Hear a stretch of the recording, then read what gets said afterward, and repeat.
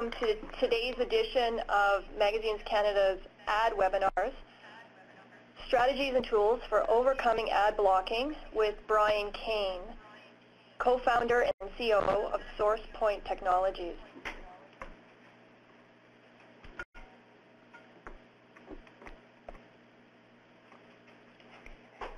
Slide's not moving. No?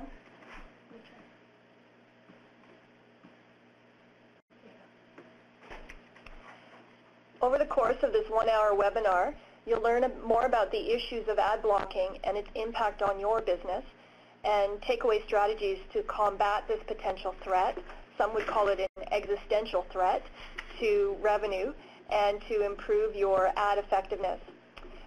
You'll no doubt have questions for Briane Kane throughout the seminar, and he invites you to ask away. As questions come to mind, simply type them into the chat box that appears on your screen, and the process will be I'll read your questions aloud, and Briane will answer them throughout the presentation.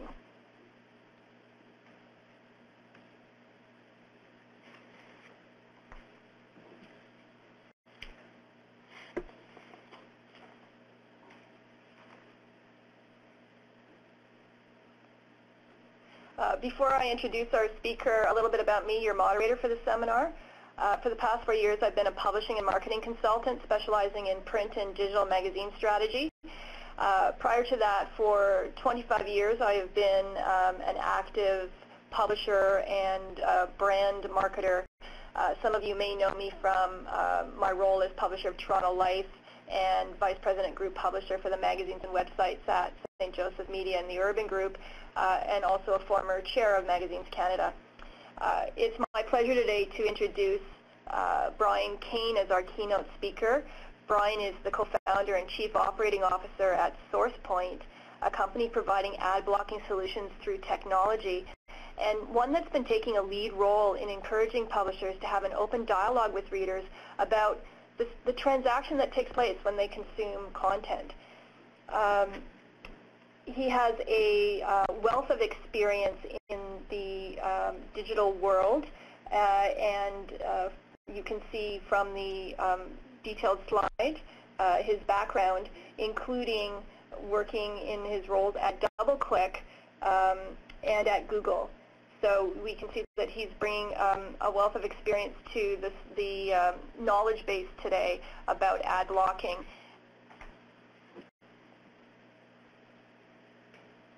I'll turn that over to Briane now to take you through the session, and just a reminder, please feel free to ask questions as you would like. Thank you very much for the introduction. I appreciate it. I'm just going to dive right in. As mentioned, I'm Briane Kane. I've been in the advertising technology space for the last 16 or 17 years, and with large companies, with small companies, but most recently started Sourcepoint approximately a year ago as a result of feedback we were hearing from web publishers about the challenges that they were facing with respect to ad blocking. At the time, it was a relatively low on the radar, I guess you could say, in terms of the press and the media, the coverage of ad blocking. And what's happened over the last year has been fairly dramatic in terms of how that has picked up. So for today, I'm going to really do two things. Excuse me. I want to provide some background on the ad block landscape, including a little bit of history and in some cases philosophy on how we got to this point where ad blocking is so prevalent. And then I will also speak about how publishers are addressing the challenges associated with ad blocking. One thing to note is when I do sort of go through those ways that publishers are addressing the challenges, there will be definitely an emphasis on Sourcepoint solutions, but be very clear, this is not any sort of veiled sales pitch. I'm not a salesperson. It is a very new and evolving space, and frankly, there are very few companies with any solutions to ad blocking. So when we talk about what publishers are doing from a solution standpoint, it makes sense for us to talk about our suite of offerings. But again, the intent here is not to sell. It's really more to educate and engage in dialogue. And then, honestly, along the way, as well as at the end, would really like, as much as possible, for it to be a dialogue, and there should be open questions, as much as that is possible when all 35 participants are on mute. But we'll give that a shot anyway. As I think Sharon mentioned, just if you have questions along the way, just stop us, put some notes in there, and we'll do our best to make it interactive, as interactive as possible. So first, a little bit about SourcePoint. We launched last year. We're a fairly global company for a very new company. We've got offices in New York, Seattle, Berlin, and London. What's really interesting when we start talking about AdBlock is that it is not a North American, a U.S., a Canadian challenge primarily right now. We have seen far greater challenge outside of North America. Germany, for example, has really been on the battlegrounds of the AdBlock battle, for example. So we have folks in those locations who are talking to publishers and talking to customers, if you will. We raised our first round of funding last year. We're 23 employees at this point and growing. And the piece I would emphasize on this slide is the leadership team, not because we're patting ourselves on the back that we've worked for great companies, but when we talk about the space, the AdBlock space, we come from a very specific set of experiences in advertising technology that we feel allows us to speak intelligently and with context in a way that takes into account the last 20 years or so of digital advertising. So that's why we include it there, especially with respect to this sort of knowledge sharing session. So I just wanted to mention that. Maybe the first thing we'll talk about here is what is AdBlock. If we were in the room, I would ask you to raise your hands if you've installed AdBlock, and I would guess that in a room of 40 people, potentially 5 to 10 will have installed it, sometimes as high as 20. 50% of the audience will have installed it. I can't say for sure what that would be here, but AdBlock software is quite simply just it's a little sort of browser plugin in most cases that gets installed in your web browser. So if you're at your computer and you're surfing the web on whether it's Safari or Google Chrome, AdBlock is a tool that gets installed in that browser, and once it's installed, it prevents advertisements from appearing in your browser. It's a really simple thing. It takes approximately, I've timed it, somewhere in the 8 to 10 second range to install. And once it's installed, you literally see virtually no ads ever again on the internet. While it is, in some cases, great for consumers in terms of a less cluttered browsing experience, clearly the growing use of AdBlock presents a major challenge for publishers who rely on advertising revenues to run their respective operations. There are two things that I want to highlight here in the bullet list here. The first is that AdBlock Plus, AdBlock tools in general, sit on top of an open source community of users who contribute to the list of items that are blocked via AdBlock, meaning that there's not one individual, one company that is responsible for AdBlock effectiveness. It is a distributed universe of open source community members who contribute and have been, who are passionate about sort of this ad-free notion of the internet. And the last bullet point, I will highlight that as well, which is that while sometimes AdBlock software companies speak of themselves as doing work for the greater good, an altruistic approach to keeping the internet clutter-free, it is, at least in the case of AdBlock Plus, one of the largest software companies in the AdBlock space. They're a for-profit business that generates revenues from enabling certain advertisements to pass through the AdBlock software.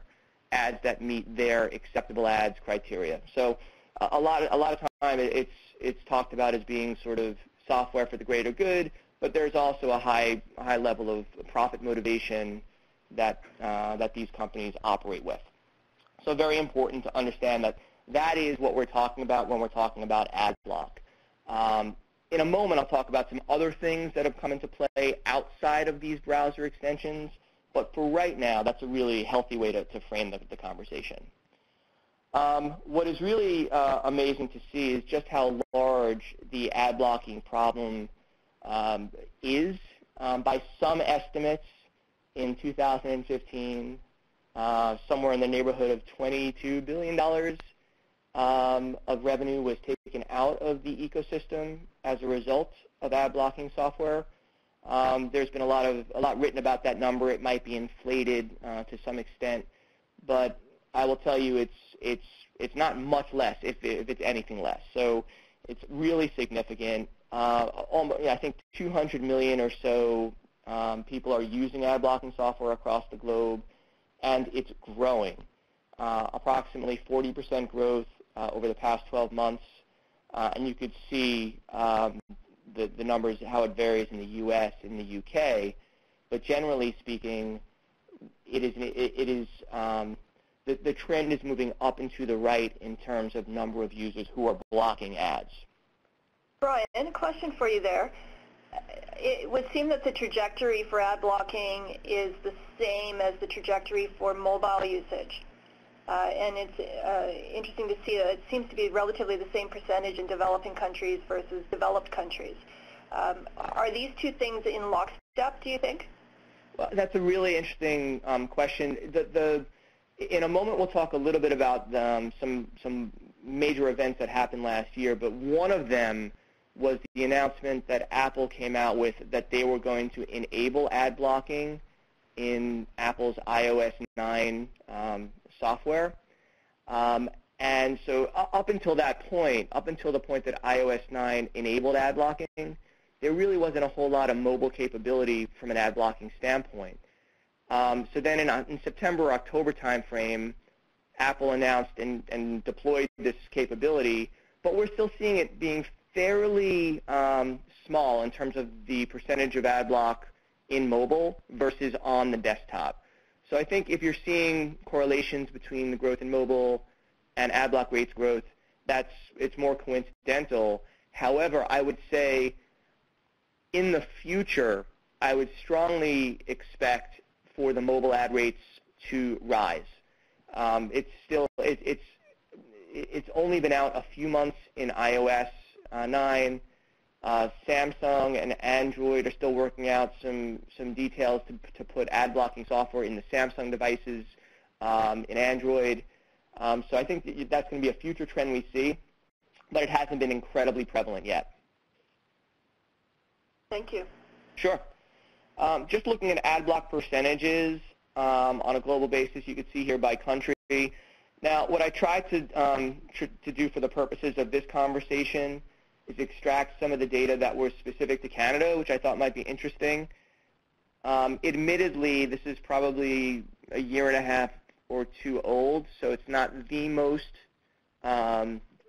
recent data, but it shows you that in Canada, the ad block rate was north of the U.S., somewhere in the 16 to 18% range. This happens to be looking at income segment and ad block rate by income segment, but generally the takeaway would be that the ad block rates in Canada are consistent globally, and actually in some cases more so than in the U.S.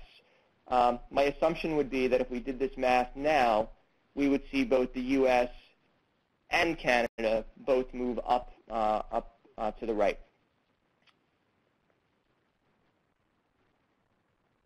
I'm going to take a moment to take a step back and think about how we got to this place. And some of this is less SourcePoint philosophy and more my own real opinion based on my experience the last 16, 17 years, having watched the development of the online advertising ecosystem. So just looking back for a moment, when you think about the early days of internet advertising, the company that I worked for was DoubleClick.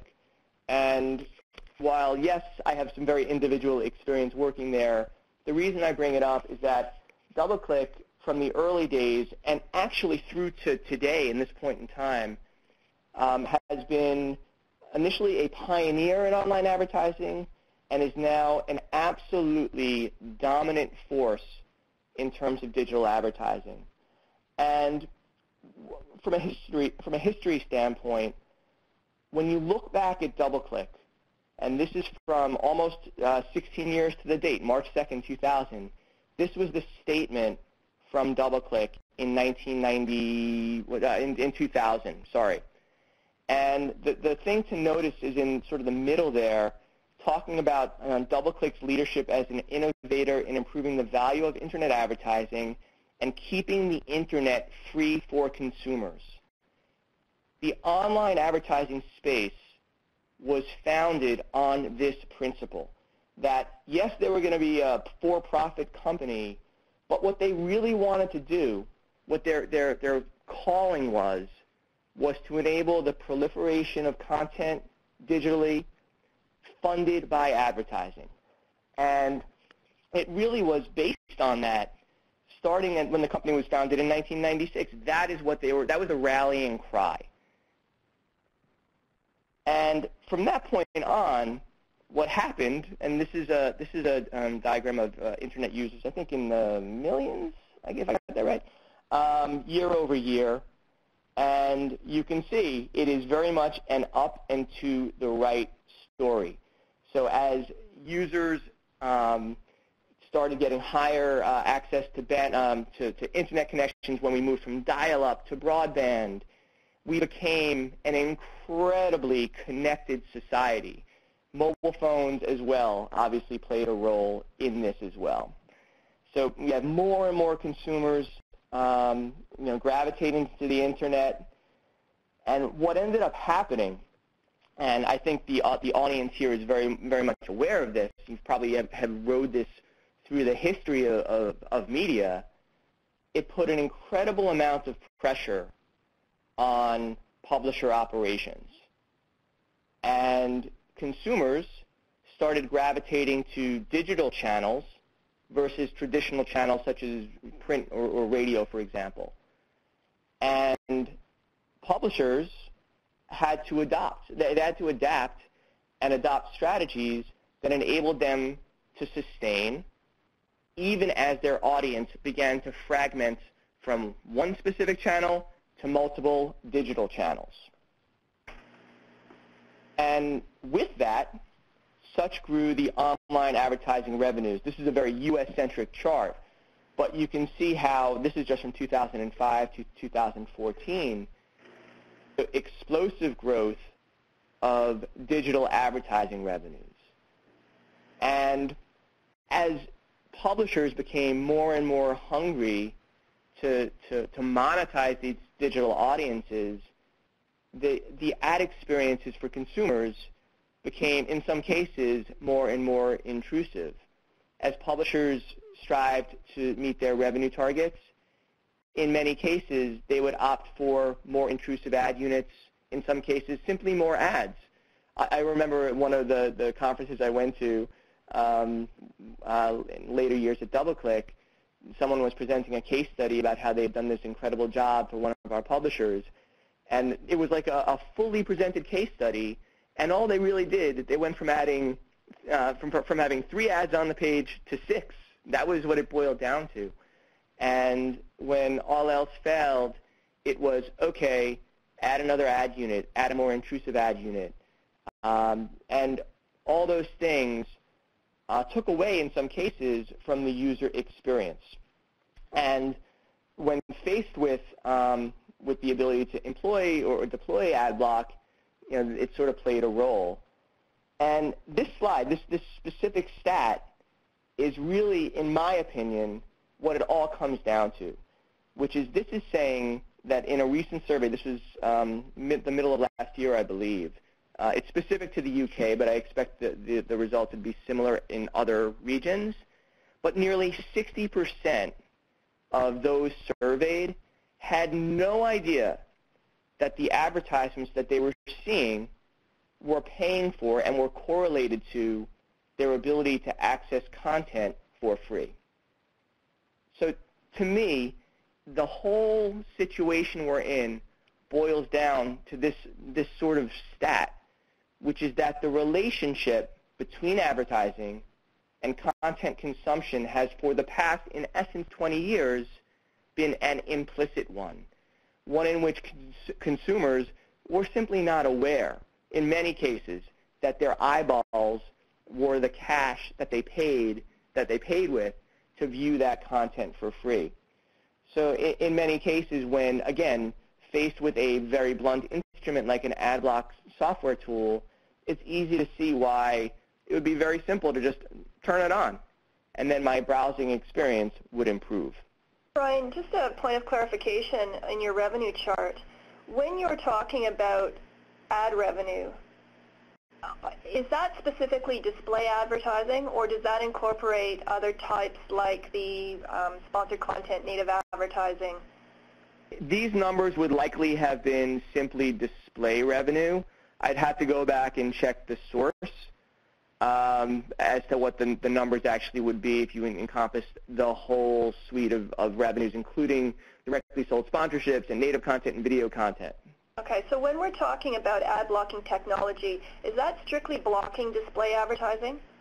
Actually, no. When ad block tools actually, and a lot of people will say that the number one culprit for driving people to use ad block is actually video.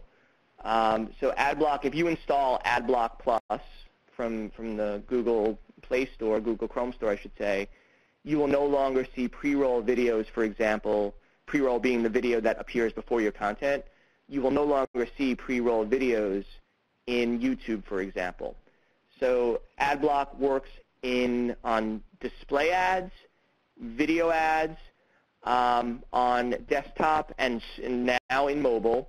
The one area that it is not effective in today is in-app mobile. So for example, there is no tool that we know of today that will enable a user to block the ads within Facebook, for example, if you're using the app on your mobile device. Okay, thank you. Sure. So the way we think about it, ad block usage is not, ad block is not the problem, and we talk about it sometimes ad nauseum, but ad block is really the symptom. The problem really is what I just described, which is the lack of explicit dialogue between publishers and consumers at scale about this value exchange. You are getting free content in return for viewing these advertisements. And consumers are speaking loudly by deploying ad block. They're saying, we want a different ad experience. We're concerned in some cases about privacy, in some cases about malware. We want choice in how we are compensating you as a publisher, as a media owner, for your content. I talked about this already, but just very simply, the fundamentals of ad block, you install it. Once you install it, it sits between your browser and the content and makes decisions as to which content it is going to filter out. It does so through something called a filter list that contains well-known website URLs or website addresses, and makes decisions as to whether an ad call, a call from your browser to the internet, is likely going to be going to an ad-related source, and then it simply filters out those advertisements. Brian, this may be upcoming in your presentation, but there's a question from the audience about how do you track ad block usage? What are the analytics to show that? Sure. I actually will talk a lot about, I talk a little bit about that later on. That is one of the sort of foundational pieces of our platform. So we actually have technology. The first step when we engage with a publisher is to do just that, is to deploy an analytics solution that allows them to understand the scope and size of their ad block issue.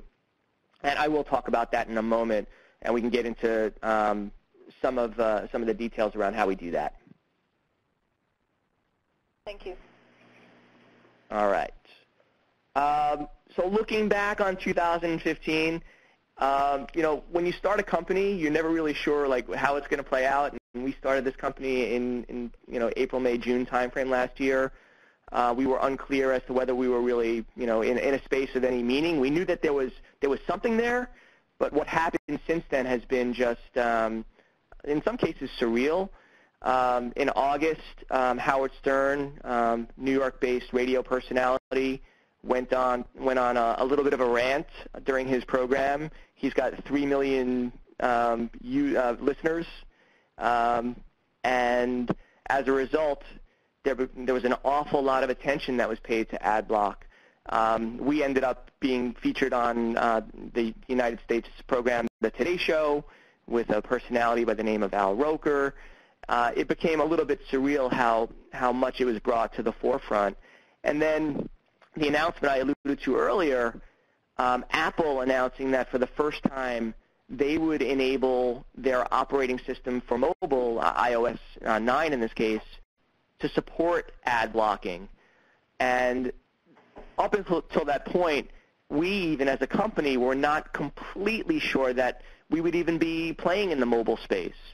But one announcement, one decision from Apple, and all of a sudden it became a major, major theme in the media, mainstream media, not just the advertising media. And then some of these announcements are just staggering to think about and the impact that they will have. But in the fall, a wireless carrier in the Caribbean, Digicel, probably a carrier you may not be all that familiar with, but they announced that in certain countries they would be rolling out carrier-level, network-level ad blocking, which would enable basically the entire network of mobile devices on that specific carrier's network to be ad blocked by default. You just can't, when you think about that, you try to think about it in the context of Canadian mobile providers or U.S. mobile providers, it's staggering. And there are a number of other items that are mentioned here. Firefox announcing that they're going to implement ad blocking as part of their private browsing mode. So ad blocking made it to South Park, a sure sign that you're part of a large trend. And then hardware in December, Asus announced that they'd be baking in ad blocking capabilities into their hardware products. So amazing. And the truth is, every day, and if you were to set up a Google News alert on ad blocking, as we have, you would be amazed at not just the number of stories that happen every day, but the significance of some of those stories. One example, I'll talk about in a moment, but in the UK, another mobile provider is now contemplating rolling out ad blocking across their entire network. So an entire audience in the UK is theoretically potentially going away. So when we think about looking ahead at the next year, there are a couple of areas of ad blocking that I think are important to understand. Mobile carriers, it will be really interesting to see what happens in the Caribbean. It will be interesting to see what happens in Europe with 3 Wireless, the company I was alluding to earlier, because the concept of net neutrality will be called into play, and the government will likely get involved. Institutional, it is highly likely that workplaces and corporations will look to deploy ad blocking technologies because ads bring with it a certain amount of bandwidth usage. So from a cost-saving standpoint, sure, why not deploy an ad block solution for your company? And then also potentially packaging with antivirus software. Were Norton antivirus to package in ad blocking, the number of ad block users could rise fairly significantly in a fairly quick period of time. So Sorry, Brian, for the mobile carriers, it's a cost savings for them as well, isn't it, because of the bandwidth issues, and that is directly impacting their cost structures. That's correct, and certainly that's how I think Digicel is approaching it. It is both. It can be looked at as a cost avoidance initiative, or maybe cynically, there are opportunities to potentially generate revenues from this in some ways. So and we've not seen this yet, but if I'm a wireless carrier, I could offer a consumer an ad-free experience for a specific monthly fee. And, my mom, she's real concerned about her cell phone usage. And if she was presented with an option of $1.99 for reduced ad experience, which allows her to keep her data bills down, there's a value proposition that would be appealing to a certain audience. So some of the business models have not yet been fleshed out, to be honest. So, but I do think there's both cost avoidance but also revenue generation that could come from it. Right. And then this is just from there hasn't been that much government-related activity in the ad block space yet. However, yesterday, the story on the left, this is another example where every day there is something. The UK government is now kicking off an investigation / set of discussions to try to understand the implications of ad blocking and what, if anything, needs to be done to address.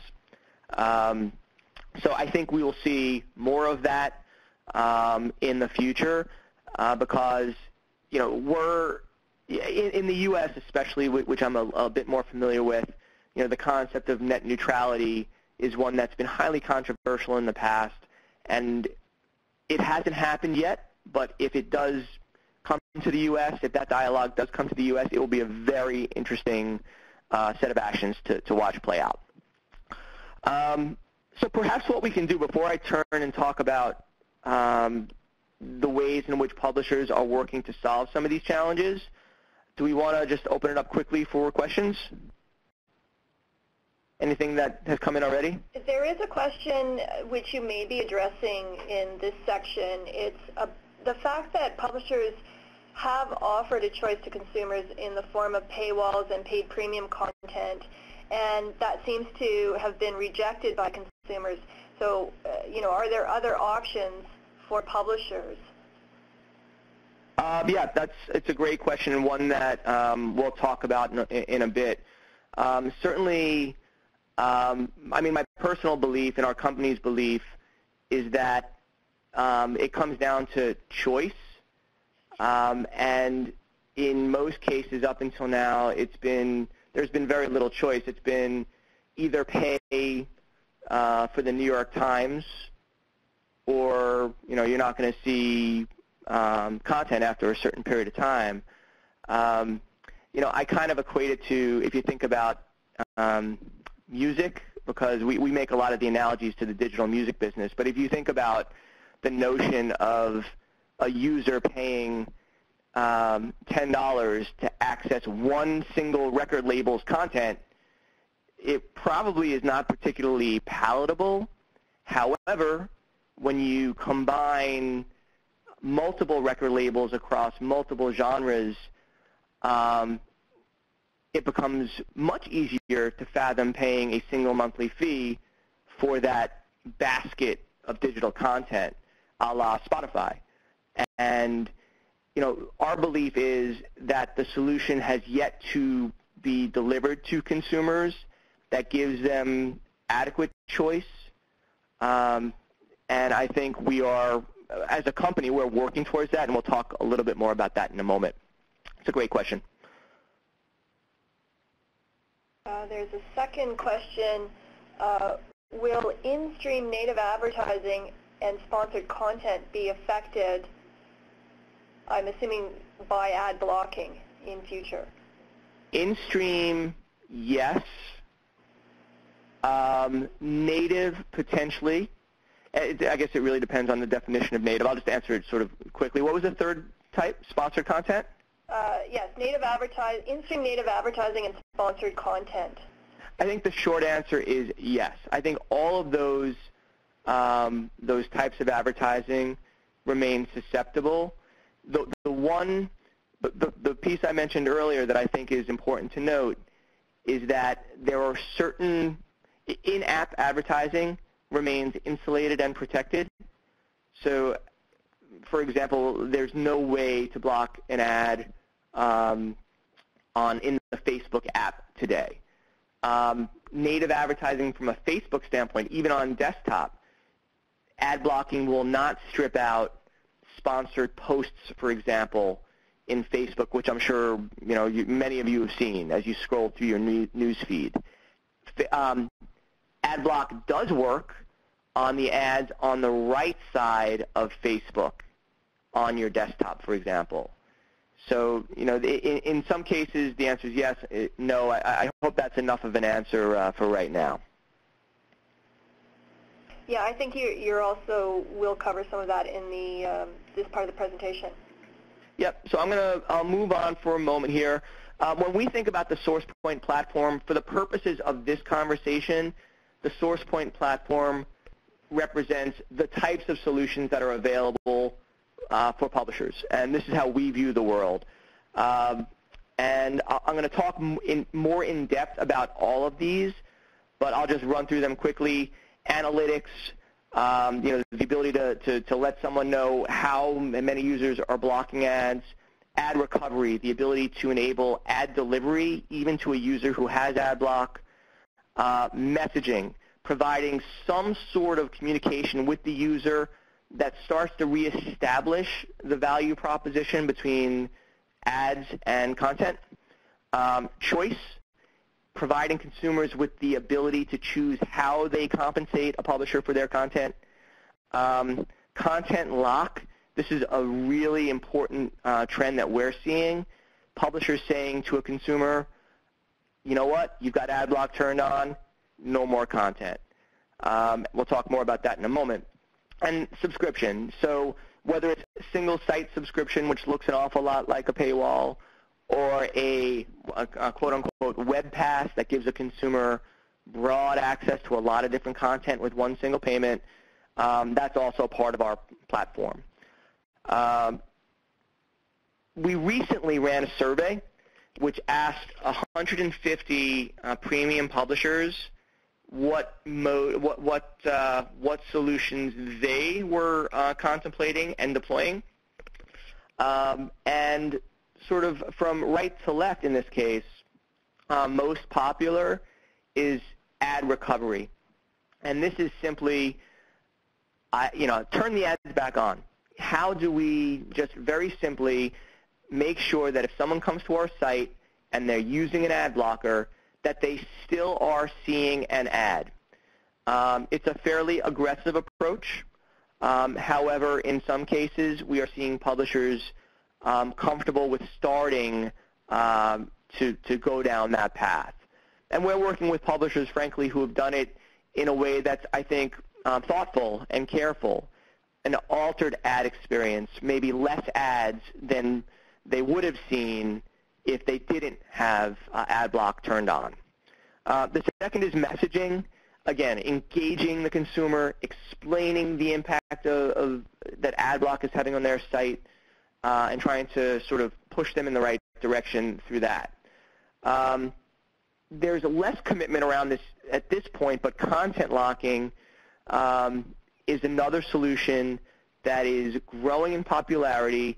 We've seen experiments in the U.S. and in the U.K. specifically, where publishers are coming forward and having that very difficult conversation with a consumer that, advertising is how we fund this site. And unless you're willing to view advertising or pay us in another way, we're unfortunately not going to be able to provide you with the content. And last, I think as the participant had mentioned in the question, less popular is subscription, and a smaller percentage of publishers are going down that path. There are still a number of publishers who are, and frankly, as a company, we're bullish on this as an offering that we will bring to market, but fewer are sold that this is going to be the solution for them. Before I move on, any questions on the specific takeaways from the publisher survey? I think it's fine, Brian. I'll just mention that we've got 18 minutes left in the session. Cool. Very good. So talking specifically about the products that we offer, we mentioned earlier analytics. Analytics that we deploy for our publishers simply allows them to understand what percentage of users on their site are coming there with ad block turned on. In lots of cases, they look at it by property. So if you're working with a very large media company, they will be able to see by property A, B, or C which properties have a greater percentage of users blocking ads. In some cases, we've sat down with major media companies to review their analytics, and they are simply shocked, like jaws hanging open, when they learn that their large property has 35 or 40% of their users blocking ads. It's quite shocking at certain times. Revenue protection. This is, again, the ability to simply turn the ads back on, to put it simply, which is working with publishers to re-enable or re-deliver the ads, either the same ads or different ads that were blocked, and ensuring that the ad block user actually does see some sort of advertising and thus is able to be monetized, if you will. Content lock and messaging. Let me see if I have a good, yeah, this is an example of content locking, and this is where a publisher is saying, you know, you have a couple of different choices. You either disable your ad block or you subscribe, and simply that is it. And, you know, this is an area that we would call hard messaging. Content locking is something that is fairly aggressive. Another example of messaging here is what we would call soft messaging. Here a publisher is basically saying, you know, please turn off your ad blocker. You could still access the content, but can you do us a favor and turn it off? What we have found and what we have heard from publishers that we work with is that from a percentage standpoint, the effectiveness of this soft messaging, the messaging that lacks teeth, if you will, is fairly low, in the 1 to 2% range of users actually turning off the ad block software as a result, whereas content locking can deliver somewhere in the 30 to 40% effectiveness range. So those are some very important numbers to keep in mind if anyone on the call is plotting their own strategy with respect to ad blocking. The difference between soft messaging and hard messaging or content locking is something you should definitely consider. Brian, we have a question about the ad blocking detection. Again, is that only available through a technology like Sourcepoint, or is there another way of determining that? We've heard from some customers that they've been able to work within their existing analytics suite, be that Google Analytics or Omniture. I think those are the two that we've heard about, you know, people trying to figure out ways to do it. You know, the analytics, it's possible. I would urge anyone contemplating going down that path to think about what they're intending to use the data for. And again, I'm not selling the Sourcepoint platform, but if you are planning on making very important business decisions based on that data, meaning if you're thinking about cutting off content to certain users based on that signal you're getting from Google Analytics or Omniture, you really want to make sure that that is it's bulletproof, because the risk of false positives could have, you know, significant implications on the relationship with the user as well as on revenue, obviously. So, but that's certainly we've heard of some people deploying their own sort of sensing technology, if you will. We have a great question about the user experience. Can you disable your ad block on iOS 9 if it's included in OS? Yeah, it's actually that's an amazing question, because what Apple did, they didn't, for example, bundle in ad blocking software by default. Ad blocking was included as part of the package called, I think it's called content blocking, and it needs to be turned on by the user. And once that capability is turned on, it's in the systems settings within iOS 9, you then need to install an ad blocking application, which then serves as the ad block, the ad block software, if that helps explain. Now, there have been recent talks about Samsung doing something a bit more aggressive in bundling ad block software with their phones, but I don't think we've yet to see those initiatives play themselves out. Zach, does that answer the question? Cool. Thank you, Zach. My pleasure. So that's the messaging piece. Again, for anyone contemplating deploying any sort of solution right now, it's a really important point to think about whether you're going to do soft messaging or a harder, more content locking type of thing. And value exchange, this is really, from our perspective, this is where it gets really exciting.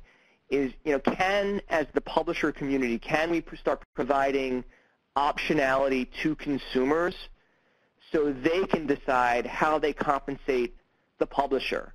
And it could be there are so many different ways to do it, creative ways to do it, whether it's opting in for the traditional ad experience and turning off their ad blocker, or maybe an altered ad experience where you watch a single video of your category choice in exchange for free content for a period of time, single site subscription, or the web pass.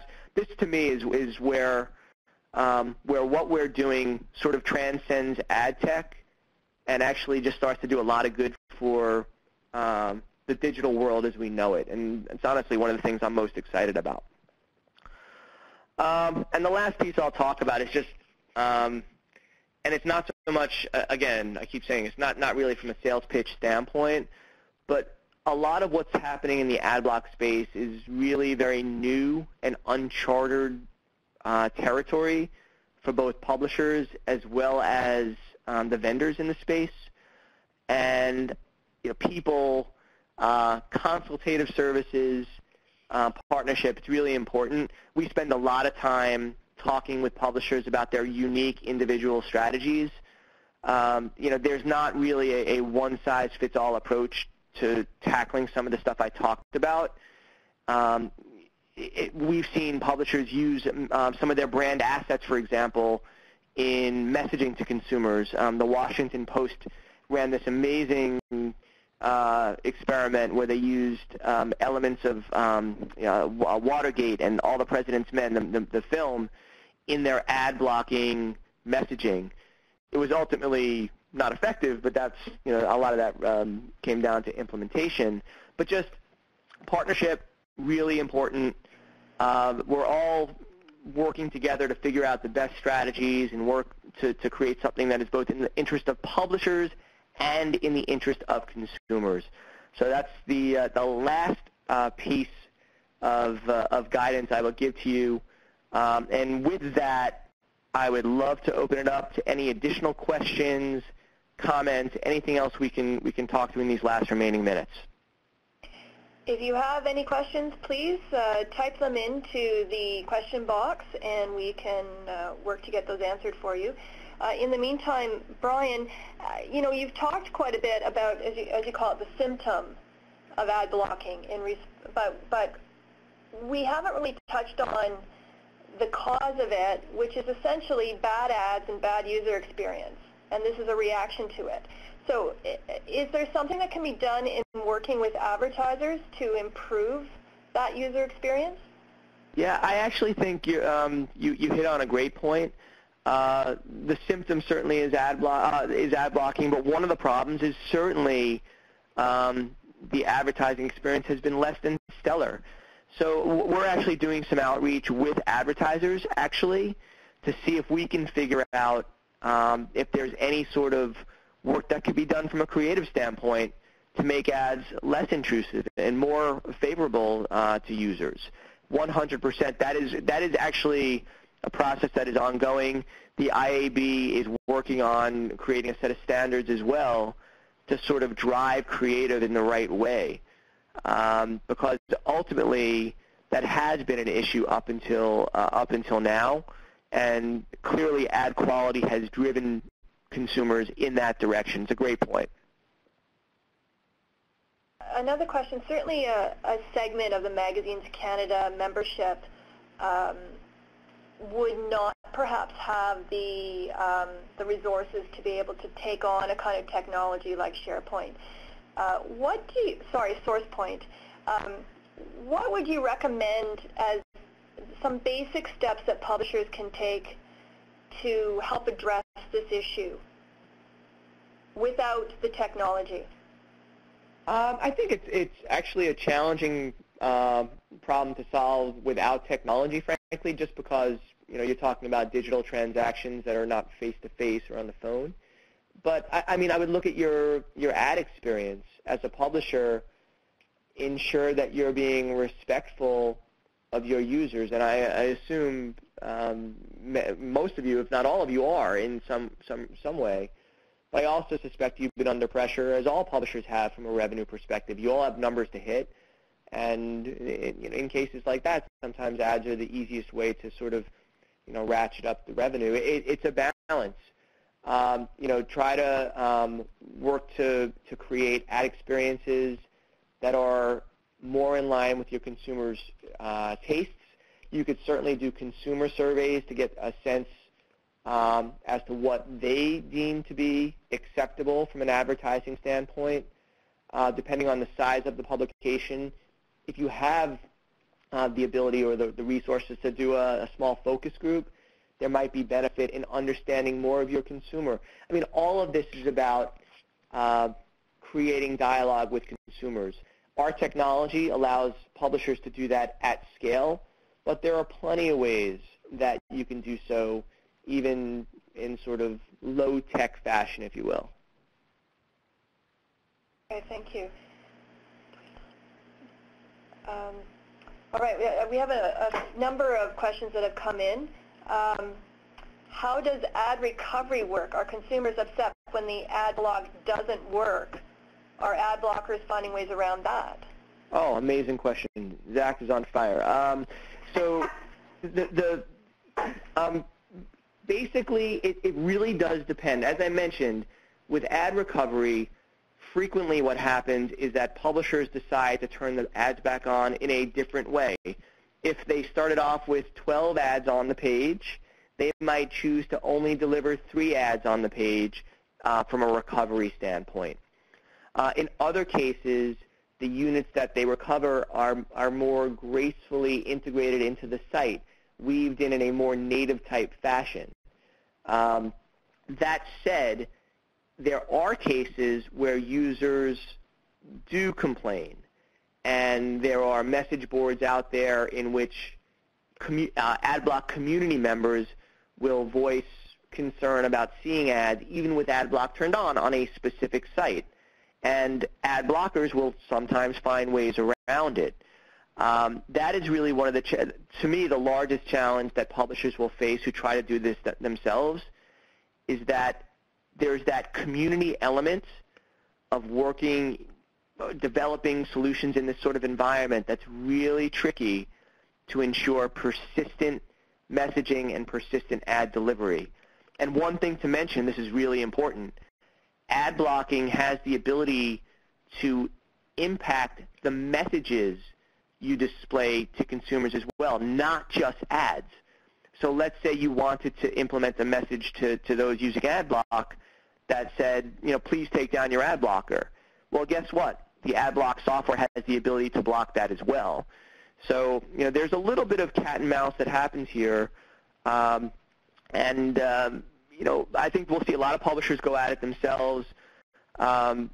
our individual perspective, as you would probably guess, is that we think that enterprise-grade technology is really the solution. But, yeah, great question, Zach.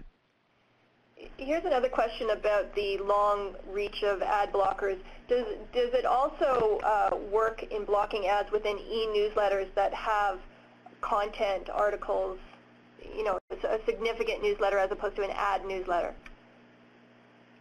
I have to say that I don't know the answer to that question. So I assume the question is, if you get an email newsletter in your inbox, will the ad be blocked? Yes, the ad within the e-newsletter.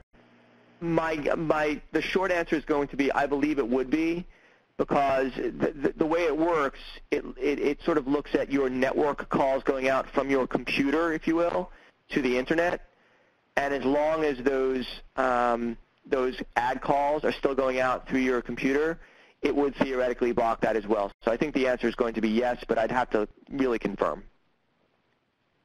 Okay.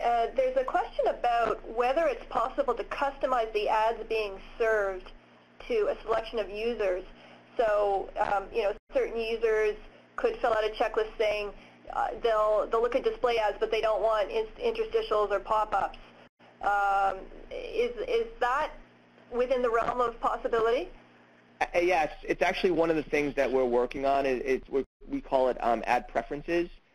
So the ability, and this is a bit of a, I don't want to call it blue sky or pie in the sky kind of thought. We've got plans down this road, but our plan is to build a set of, like a control panel that has a global set of ad preferences such that consumers would be able to say, I'm accepting of this sort of creative, this sort of ad, of this specific advertiser or this category of advertiser, but not these other forms of advertisement. So absolutely, that is something that we're actually building.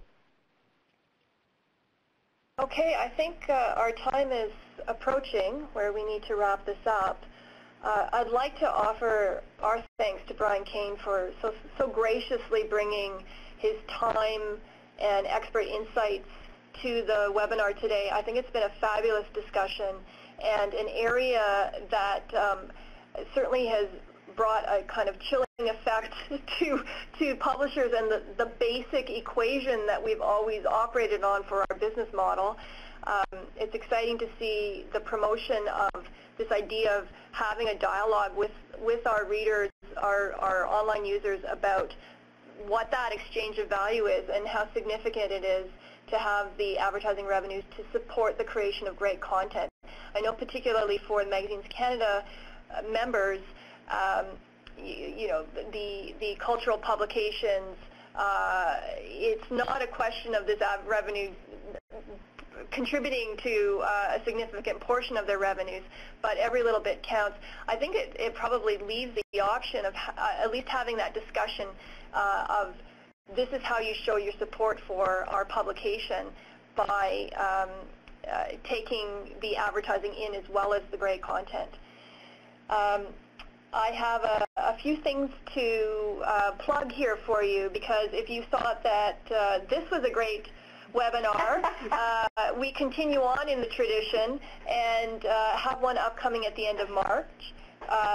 Be sure to check out Magazine Media Brands in the Digital Age. We have a stellar panel, and we'll be discussing this on March 31st, so sign up takes place on the Magazines Canada website. I'd also like to remind you to save the date that there is a State of the Magazine Nation upcoming April 28th. You can put that in your calendars.